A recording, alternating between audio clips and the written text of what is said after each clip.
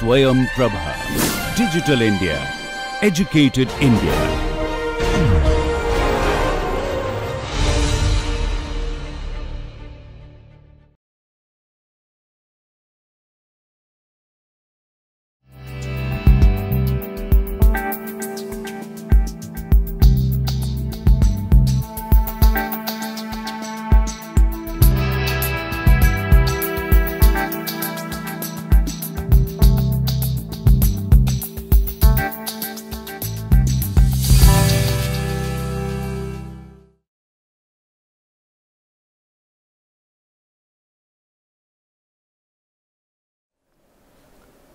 Let us come to the second week module on this CSS MOOC course on Science, Technology and Society, and what we have done till now.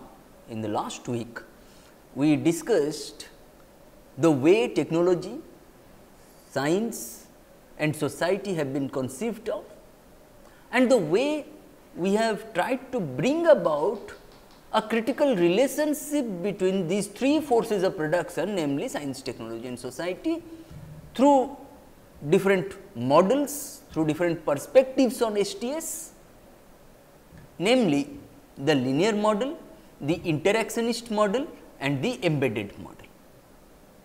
And we have discussed this. I mean, the similarity between linear and the interactionist model suggests that both these models, they treat science, technology and society as separate entities, whereas the embedded model suggests that no, science and technology are not autonomous activities, they are very much a part of society, they are very much a part of social formation. That is why the relationship between science and technology is symbiotic in nature.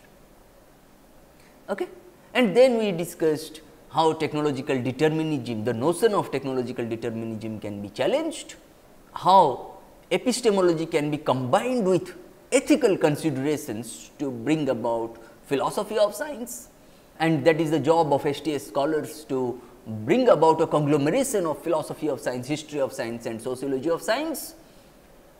And thereon we moved on to how technology is not neutral. The neutrality of a technology depends on design and control.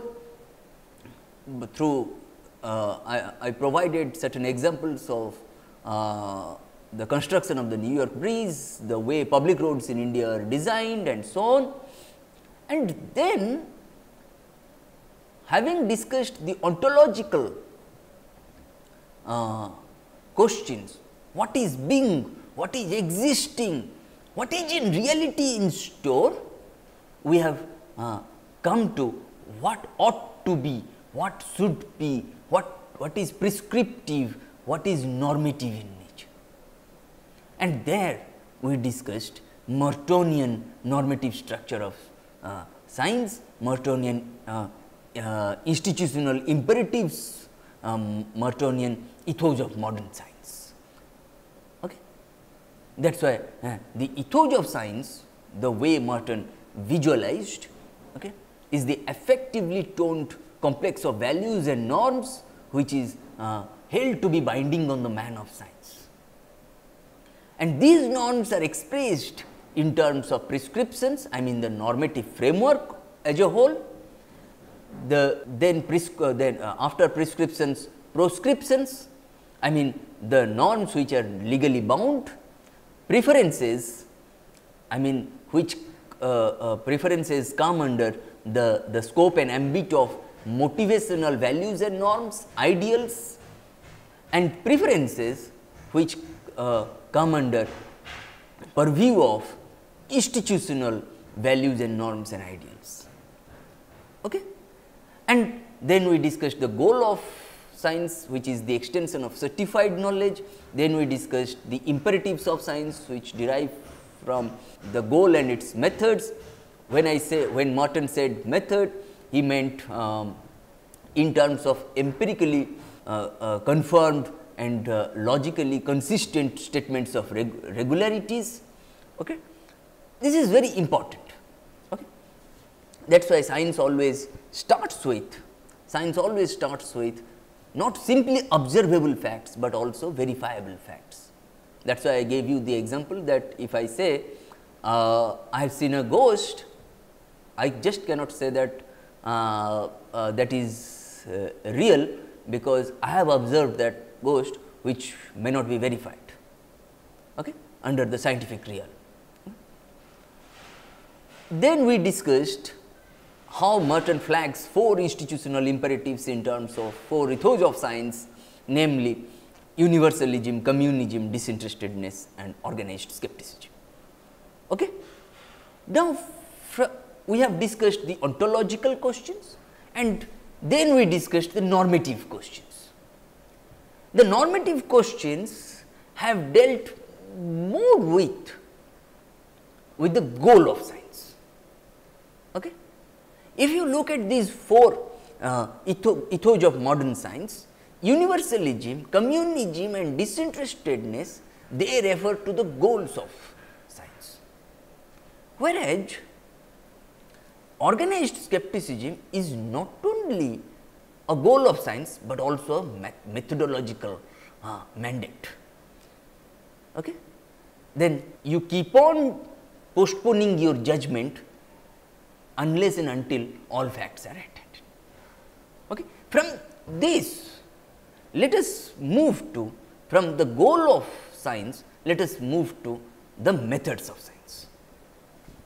What may be the possible methods of science? It is not like that there is the method of science.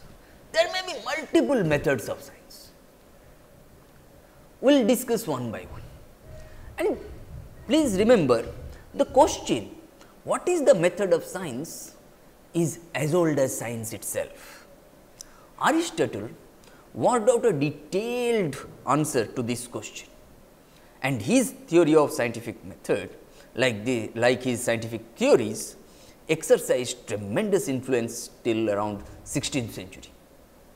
However, with the emergence of modern science and modern philosophy in 17th century, the question, what is the method of science, was raised afresh. I mean, when I talk about 17th century, 18th century, it is very important to understand the context of the Enlightenment, the context of rationality, the context of critical thinking, the context of reasoning capacity, the context of industrial revolution, I mean changes in the mode of production. I mean the ability to interrogate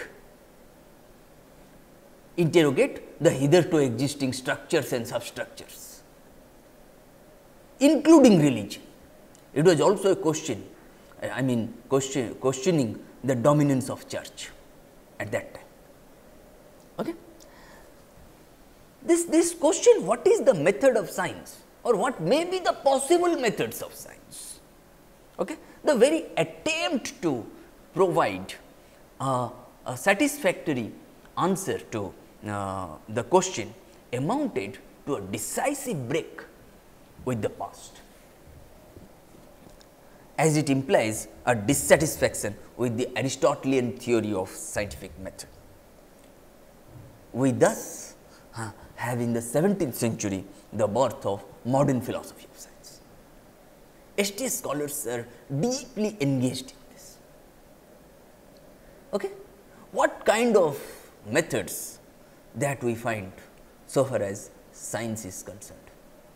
What kind of methods that the practitioners of science follow? Okay? It is very important. They may amount from different trajectories, different intellectual and political trajectories. Somebody may say, no, X is mortal, X is a man, that is why all men are mortal. Premise number 1 is X is mortal. Premise number 2, as an evidence, X is a man. The conclusion is all men are mortal. From particular instance to arrive at a concrete generalization is often attributed to inductivist method. If I just revert it, if I alter it, I will say no, my premise number 1 should be all men are mortal. My premise number 2 should be X is a man. Then the conclusion is X is mortal, that is hypothesis. Because I am trying to start with a hypothesis, all men are mortal. Okay? That is a different question, that till I and you are alive, how can I come to a conclusion that all men are mortal? That is a separate question altogether. We will come to this point later. That is a dilemmatic situation, that is such questions have been raised by the proponents of inductivism. They charge hypothesism on many counts, including this one.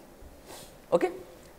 And then we come to, then we will discuss positivism, then we will discuss systematic falsifiability by Karl Popper, then we will discuss the structure of scientific revolutions in terms of I mean propounded by Thomas Kuhn, and then we will discuss how Feyerabend tried to reject any kind of method, I mean any kind of hitherto existing method. Okay? That is why he wrote against method. Okay? Let us start, let us do this exercise one by one. Okay? In the whole period of 3 centuries, as I said that in the 17th century we witnessed the birth of modern philosophy of science, then if we look at this, in the whole period of 3 centuries from the 17th century to the 19th century, 2 views stand out prominently as answers to the question, what is the method of science? These 3 centuries they tried to answer to this question, what is the method of science? They may be the first view, I mean those 2 views which stand out prominently. Okay? One is inductivism and the other hypothesism. Inductivism, if you, the first view as I said is called inductivism, according to which the method of science is the method of induction. The second view is called hypothesism, according to which the method of science is called the method of hypothesis. Okay? Inductivism is pioneered by Francis Bacon, whereas hypothesism is pioneered by René Descartes. The 2 views sought to provide 2 models of scientific method. Okay? When I say the 2 views sought to provide 2 models of scientific method, perhaps for this reason one can speak of the Baconian model, and the Cartesian model of scientific method. Inductivism is known as the Baconian model, whereas hypothesism is known as the Cartesian model of scientific method. Inductivism is rooted in empiricism, according to which only those ideas which are traceable to sense experience are legitimate. What is empiricism then? Now, empiricism is based on experience. Whatever I experience, I create knowledge out of my experience. That is why inductivism is rooted, is based on the empirical method, the method, the knowledge is based on the knowledge born out of experiences.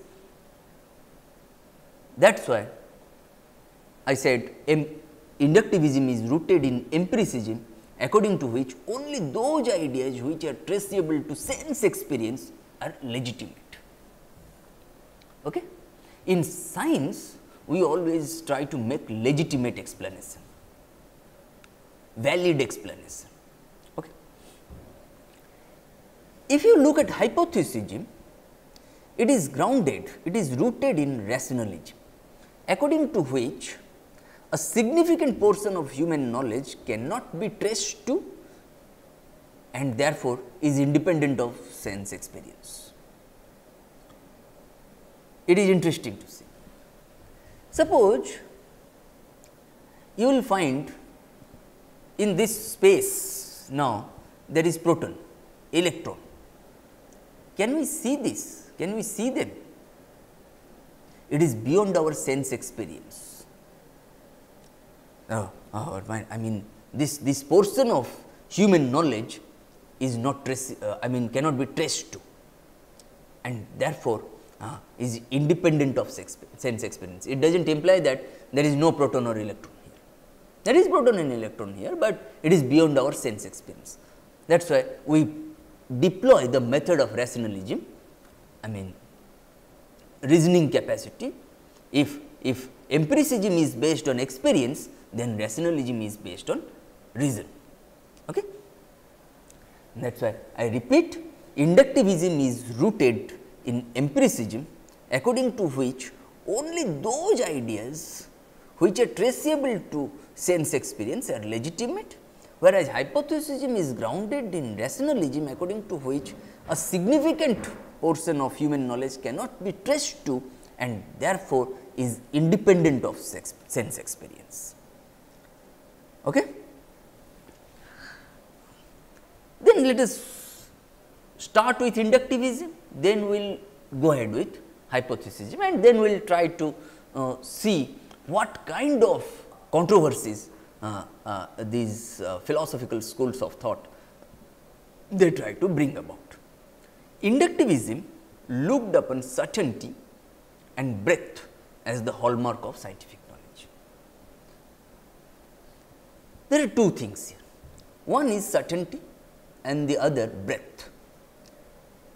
It implies that science must aim at knowledge which is definite, which is certain on the one hand, and on the other it must have breadth. It must be broad in the sense that it must encompass more and more of the world we seek to know. Okay? The search for certain or definite knowledge led inductivists to legislate that science must confine itself to observations, since it is only our observations that we can be certain. In other words, science, according to inductivists, must not make reference to anything unobservable. Whatever I observe, I must believe in that. Whatever cannot be observed, I must not believe in that. I must refrain from believing in this kind of thing. If you look at this, this is one is certain. Okay? Only observations. If you look at this, okay, observations, and which is unobservable, we do not want to. Inductivists, they do not want to consider to be legitimate. It implies, or this the means of realizing knowledge that is broad, Bacon found in the principle of induction, which allows us to go from particular observations to generalizations. That is why I said at the very outset that if I say x is mortal, premise number 1, premise number 2 is x is a man, and the conclusion is all men are mortal. Okay? From particular instance, okay, I tend to arrive at a concrete generalization. Suppose if I say x is mortal, x is a tiger, that is why all men are mortal, I cannot make this statement. This is not a valid statement in logic, in inductive logic. Okay? I must try to provide certain evidence to come to a concrete conclusion, to arrive at a concrete generalization. perhaps for this reason, according to inductivists, science must aim at arriving at, with the help of the principle of induction, generalizations which cryptically contain knowledge of indefinite number of as yet unmade observations. I mean, then what kind of method that inductivists propose? That it starts with observation, then we put forward a tentative generalization which we verify. I mean, observation is X is mortal, Socrates is mortal, okay? That is an observation. Then we put forward a tentative generalization which we verify, that Socrates is mortal, which requires verification. And once it is verified, that tentative generalization becomes a law, enabling us to go from a limited number of already made observations. Okay? I mean, then it starts with observation, then tentative generalization, and then conclusion. Okay? Observation, tentative generalization, and then conclusion. Okay? We first collect observational data without recourse to any theory. Our observation may deviate from the existing theory. Our theories may not support our observations. That is why we must first try to collect observational data without recourse to any theory. We then put forward a tentative generalization which we verify. And once it is verified, that particular tentative generalization becomes a law. Okay? I mean, conclusion. The aim of science, the broad aim of science is to arrive at laws. Okay? In mathematics, suppose, in physics, in chemistry, in biology, we always try to arrive at laws. That is, established inductive generalizations which are only cryptic statements regarding as yet unmade observations. By accumulating such established inductive generalizations, inductivists claimed that we will have at our disposal an enormous amount of observations, the totality of which constitutes reality. Okay? For inductivists, or according to the inductivist schema, according to the inductivist theory, science begins with observations, remains at the level of observations, and ends with observations. Science cannot go beyond observations.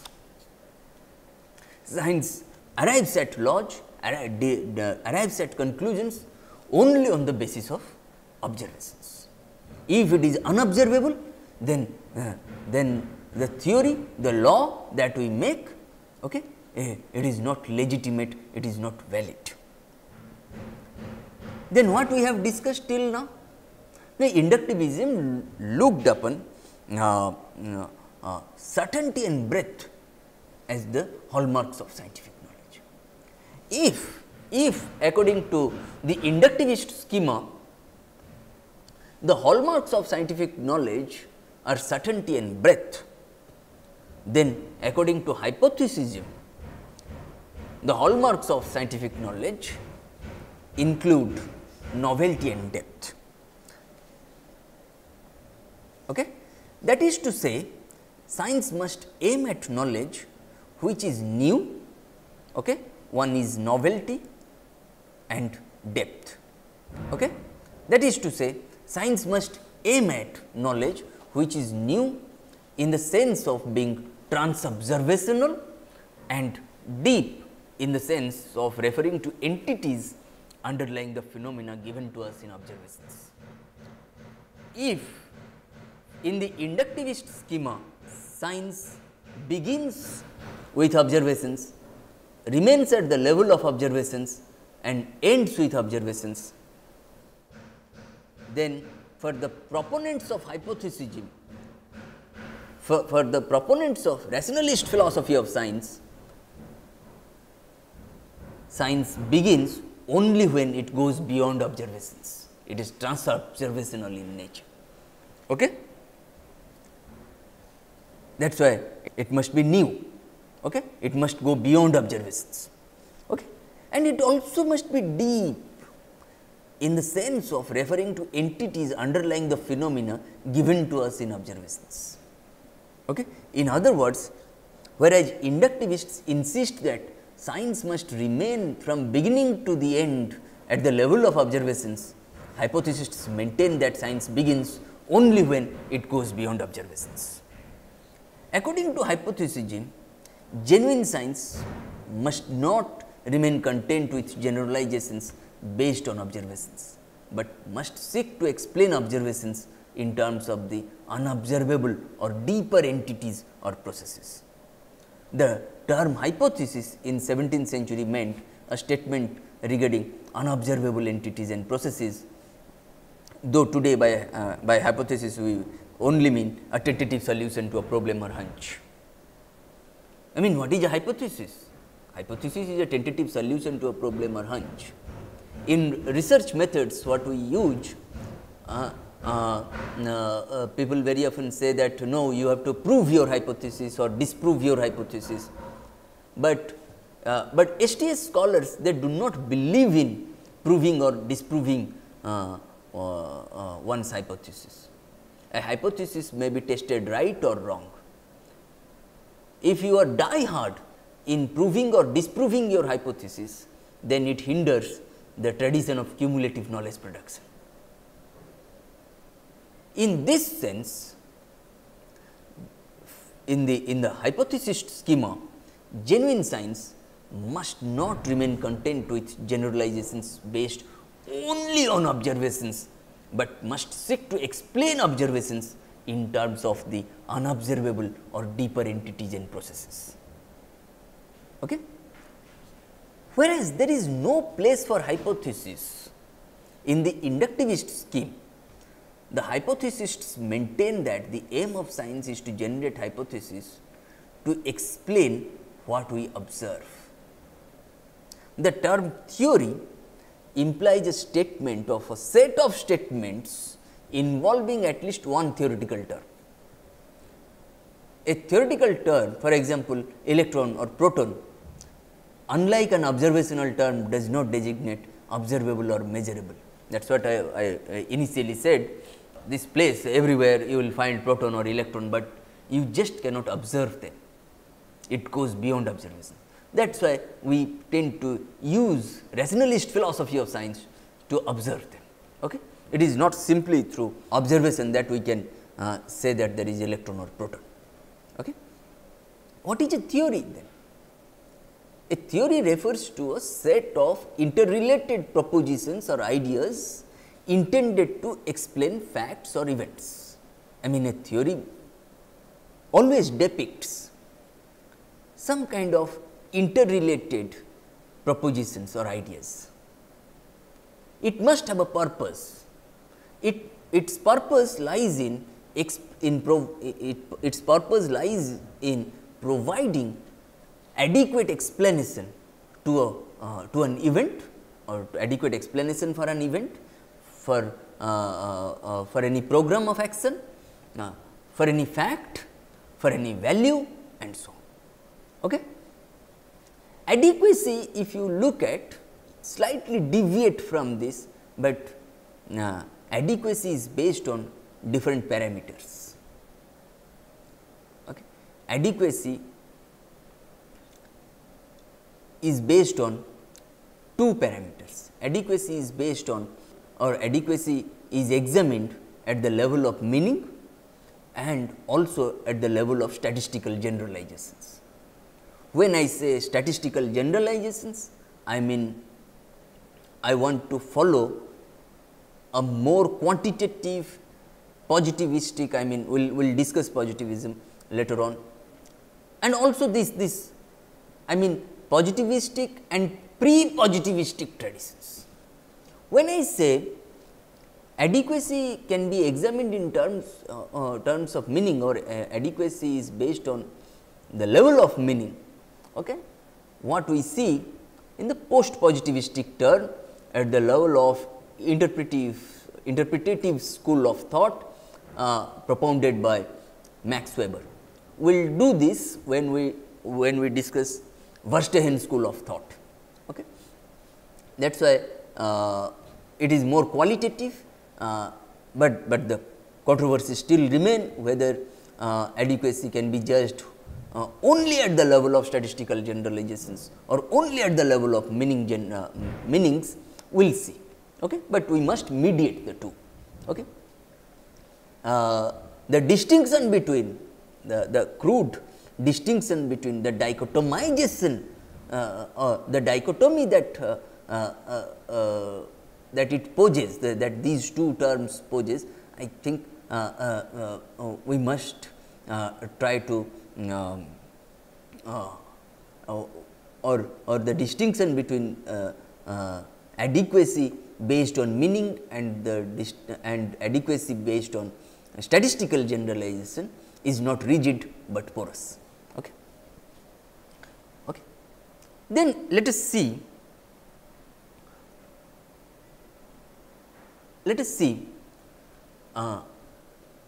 how inductivists suggested that no, if you cannot observe something, then it is not real, and what hypothesists claim that no, knowledge is generated only when you go beyond observations. Okay? It is not simply that only when you go beyond observations, that is not real, that also may be real, that is also real, but inductivists argued that no, that is not real if you go beyond observations. Okay. Inductivists are basically empiricists, and empiricists maintain that anything which exists must be observable. Hence, inductivists do not admit that theoretical term designates real entities. Okay? They contend that theoretical entities are fictitious entities conjured up by us for the purposes of either economic description of observations or prediction. Hence, according to inductivists, theories are not descriptions of a real world of unobservables. As against this, the hypothesists maintain that the theoretical terms designate real entities not given to us in observations, and theories are descriptions of a real world of unobservable entities. Therefore, while hypothesists are called realists, inductivists are called anti-realists. Why? Precisely because for hypothesists, they always try to see the reality which is implicit in the unobservable entities. That is why they are called realists. Inductivists, they do not believe in anything which is unobservable, even if that is real, like proton, electron and so on. Okay? That is why they are called anti-realists. Inductivism and hypothesism were thus rival methodologies advocating antagonistic views regarding the methods of science. These two methodologies competed with each other for acceptance. Both had strong followers among scientists and philosophers as well. It is interesting to see. I mean, you will find both scientists, I mean natural philosophers. Science, in fact, science was coined by Whewell in the 19th century. Earlier, it used to be known as natural philosophy. And the kind of philosophy that we see today, that was a breakaway, I mean, that got separated from that natural philosophy, and we call it moral philosophy. Okay. That is why you will find from the branches of both natural philosophy and moral philosophy, they support some of them they supported inductivism, as well as some of them supported hypothesism, no doubt about it.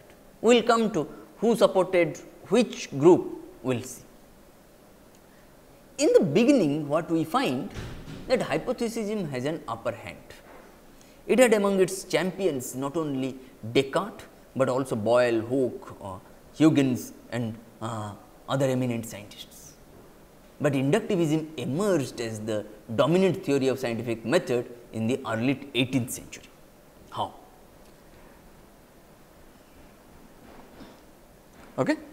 The setback suffered by hypothesism and the consequent domination of the scene by inductivism are to be traded to the fact that the method of induction had its adherent Sir Isaac Newton, whose eminence as a scientist lent inductivism a remarkable scientific respectability.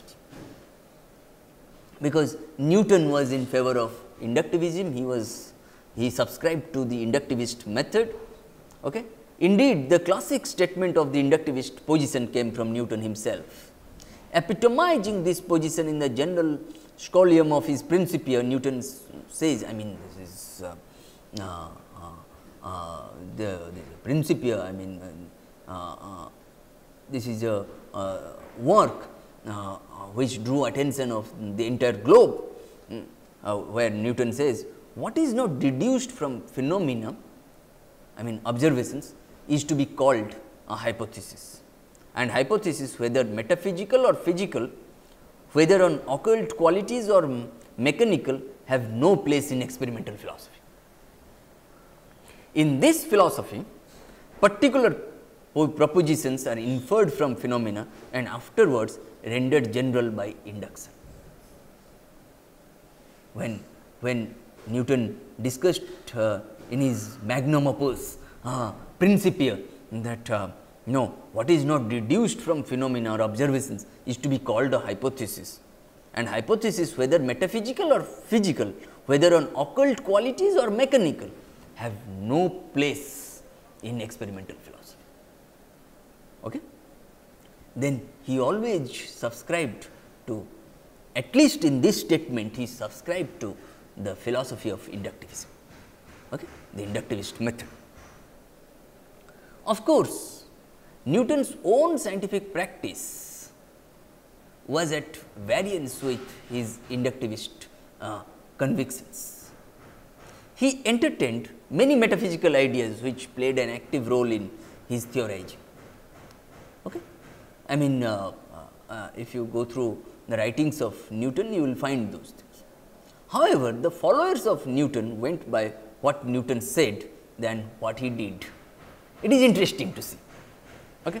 In order to continue the success, in order to continue the success story of Newton, the followers of Newton believed that it was necessary to practice literally Newton's inductivist message, which he said here, that what is not deduced from phenomena or observations is to be called a hypothesis, and hypothesis, whether metaphysical or physical, whether on occult qualities or mechanical, have no place in experimental philosophy. Okay? In this philosophy, particular propositions are inferred from phenomena and afterwards rendered general by induction. Okay? This is very important to understand. Okay? I mean, the followers of Newton, okay, they followed this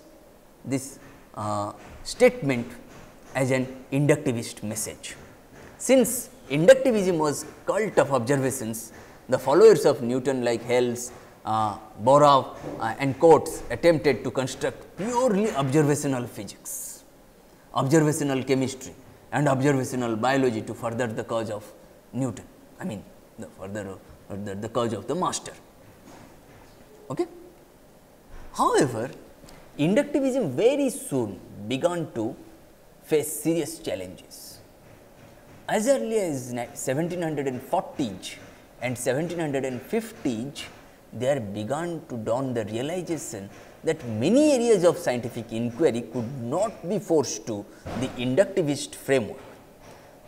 For example, if I give you certain examples, that Franklin's fluid theory of electricity, the vibratory theory of heat, the Buffonian theory of organic molecules, and phlogiston chemistry, etc., that developed in the middle of the 19th century went against the spirit of the inductivist cult of observations, as they involved reference to entities and processes.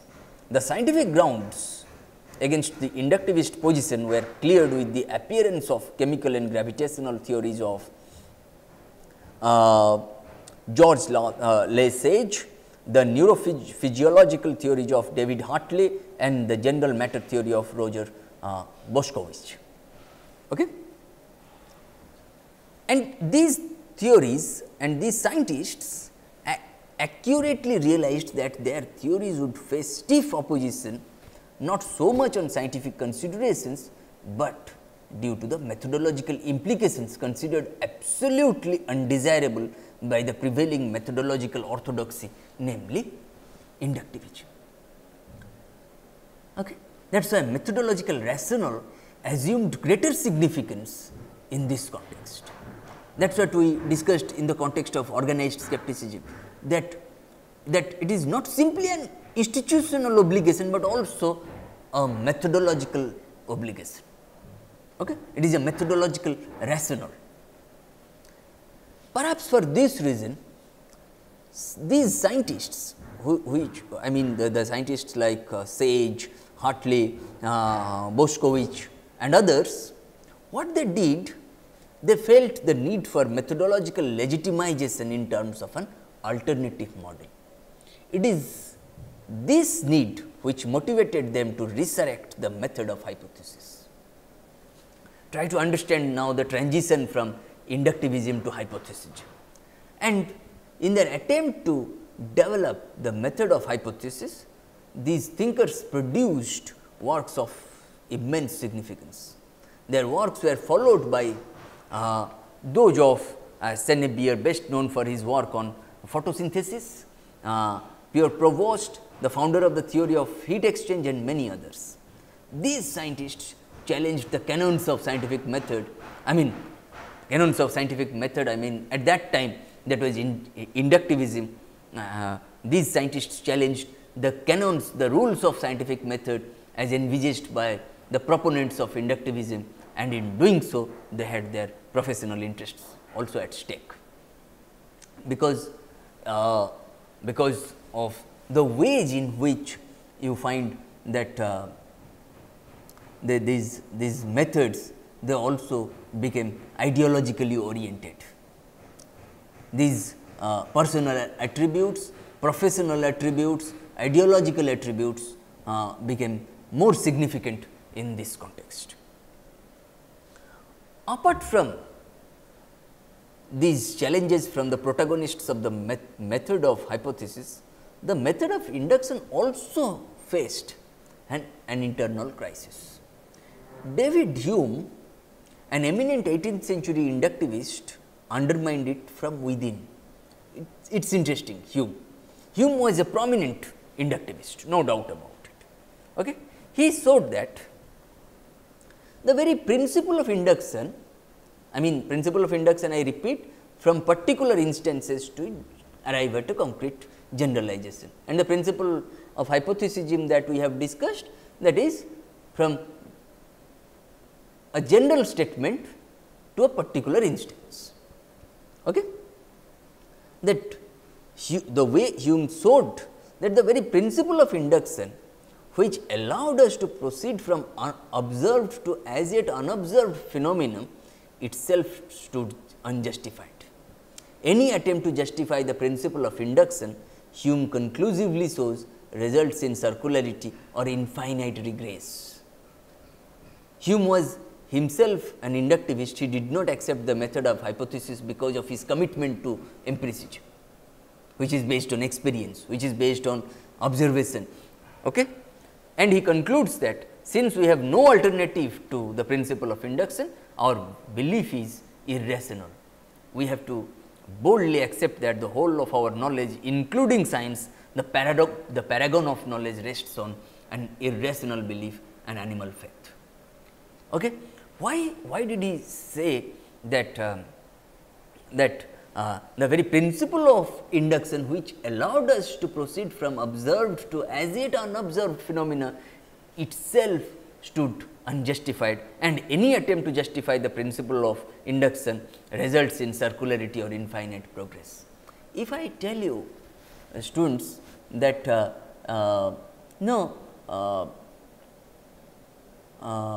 if I tell you friends that all crows are black, I have seen all crows. Can I make this statement that in logic, that I have seen all crows? I have seen x 1 crow, I have seen 1 crow, 2 crows, 3 crows, 100 crows, 1000 crows, 10,000 crows, 1 lakh crows, 1 crore crows. But then have I seen all crows in the world? Then in the inductivist schema, which Hume thought that no, there may be some crow which is non-black. People very often say that no, all swans are white. Have I seen all swans in the globe? There may be a non-white swan. In this sense, how many observations are adequate to come to a conclusion? That there is a limitation of such kind of statistical generalization, right. I mean, one must understand these under what kind of limiting conditions we want to say all crows are black or all swans are white. Okay? In this sense, though he himself was an inductivist, he concludes that since we have no alternative to the principle of induction, our belief is irrational, and we have to boldly accept that the whole of our knowledge, including science, the paragon of knowledge rests on an irrational belief and animal faith. After Hume, the followers of Newton, I mean the inductivists, attempted to show that Hume was wrong in his contention that the principle of induction could not be justified. I mean, precisely because they wanted to go ahead with only Newton. I mean, those who rejected Hume. The most significant attempt in this connection was made by John Stuart Mill, who realized that the main point of the attack on induction was the inability to lend the claims based on it the degree of certainty comparable to deductive inferences.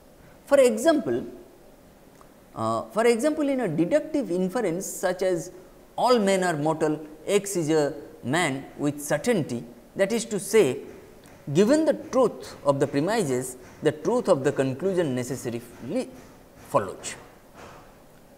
But in an inductive inference, where the premises are about particular observations and the conclusion is a generalization, the generalization does not necessarily follow. That is to say, given the truth of the statements about certain particular observations, this portion is very important. Please, that is to say, given the truth of the statements about certain particular observations, the truth of the generalization is not guaranteed, the generalization is at best a probable one. Okay? This is for John Stuart Mill. That is why logicians like Aristotle could develop a system of rules for deductive inferences. Okay? John Stuart Mill also did that, by knowing these rules we could find which of our conclusions necessarily follow and which do not necessarily follow. John Stuart Mill took the cudgels in favor of the method of induction, which he attempted to demonstrate to be on equal footing with the rules of deduction, whose capacity to lend certainty to the claims based on them was unproblematic. In other words, John Stuart Mill set out to construct an inductive logic which was supposed to be almost on par with deductive logic. He let me quote Mill here, that the business of inductive logic is to provide rules and models such as syllogism and its rules are for ratiocination, to which if inductive arguments conform, those arguments are conclusive. I mean, syllogism means mediate deductive inference that is found in logic. If somebody is very interested in logic further, people can refer to that. Immediate deductive inference, mediate deductive inference, and syllogism is alternatively known as mediate deductive inference. And those rules which even Aristotle could develop a system of rules for deductive inferences in logic. Okay. Mill tried to provide 5 such rules. He conceived of 5 such rules and articulated them. What are those 5 rules? 1, the method of agreement. 2, the method of difference. 3, the joint method of agreement and difference. 4, the method of residues, and 5, the method of concomitant variation. And Mill claims for these methods the dual role of aiding discoveries and proving or disproving our claims with certainty, that definitiveness. Okay? That is, their role is both instrumental and demonstrative. Their role, when I say when Mill said their role is instrumental, I mean their role is goal oriented. Their goal must their action must have instrumental rationality. They must have a goal oriented social action and so on. And when he said their role is must be demonstrative, I mean whatever claim that you are making, you must be able to show it to the wider public, to the wider scientific community. For